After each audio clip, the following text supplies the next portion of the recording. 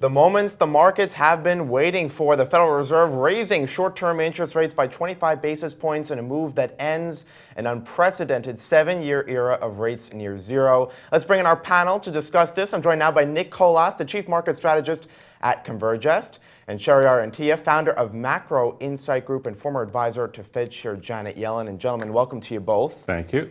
Thank you, Scott. So Nick, I'll start with you. Quite a historic day. What's your take on the Fed's move to raise short-term interest rates? Clearly an endorsement of where the economy is. Yeah, it does feel that way. It was certainly a move the market was expecting for a long time, but it is always nice to see the Federal Reserve confirm that they feel the economy is on a solid enough footing to begin that long, slow cycle of raising rates. And Shehriyar, your thoughts on what took place today? So going into today, Scott, the only question I think the markets had was, what would the Fed say about the pace of the coming tightening cycle? And they certainly re-emphasized their bias for a very slow and very gradual pace. Well, let's talk about that, because aside from the rate hike itself, you're right, investors want to know about the second and third rate hike. So I want to put up a quote from the statement, which actually gave a little bit of a hint of what we should expect to come. It said, in determining the timing and size of future adjustments to the target range for the federal funds rate, the committee will assess realized and expected economic conditions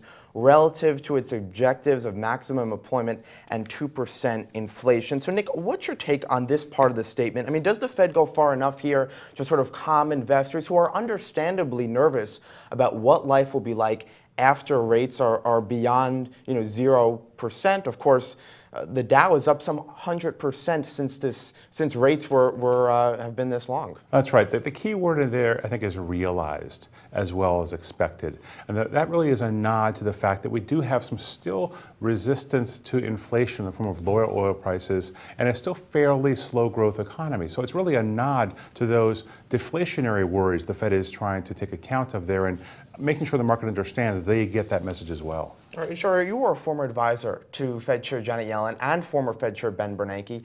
How would you advise them, or Chair Yellen, in 2016? I mean, how many rate hikes are you expecting next year? So, so first of all, the future trajectory of interest rates has everything to do with inflation, and inflation has been extraordinarily low. We're very, very close to zero on many, many measures of headline inflation. But I feel that the era of near zero headline inflation is over, and next year we will see inflation starting to pick up and starting to buoy, and that should give the Fed some confidence to raise rates. I don't think until the second quarter. But we hear that inflation, the positive inflation expectation all the time from the Fed, and they've been wrong for years now. Yes. Inflation hasn't been cooperating with the Fed, and a lot of people are arguing right now that maybe the economy isn't ready for higher rates because of low inflation.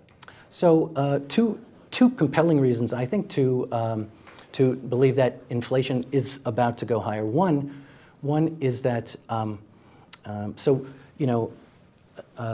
unemployment rate is now at 5%.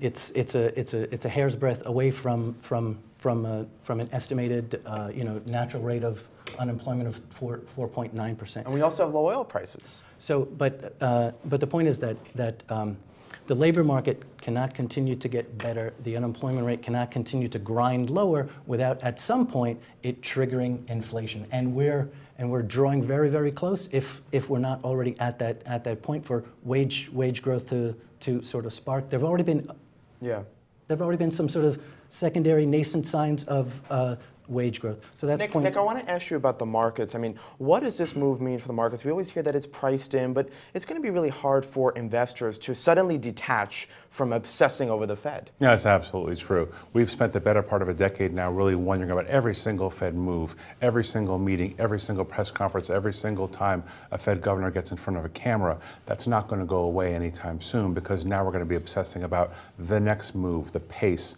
and what it's going to end up looking like through all of next year. future. So the storyline might have the end of a chapter, but it's not the end of the book. All right, and what are you telling clients heading into next year? You know, we're looking for some modestly positive returns in the S&P, 2,200 to our target, and only a modest rise higher for interest rates, 2.5 on the 10-year. So we're telling them that there's going to be a volatile, very volatile, I think, first half of the year, but overall returns should still be positive. All right, gentlemen, a great conversation. Certainly a historic day for the markets. Thanks very much to both of you. Thank you. Thank you, Scott. I'm Scott Gamm, and you're watching The Street.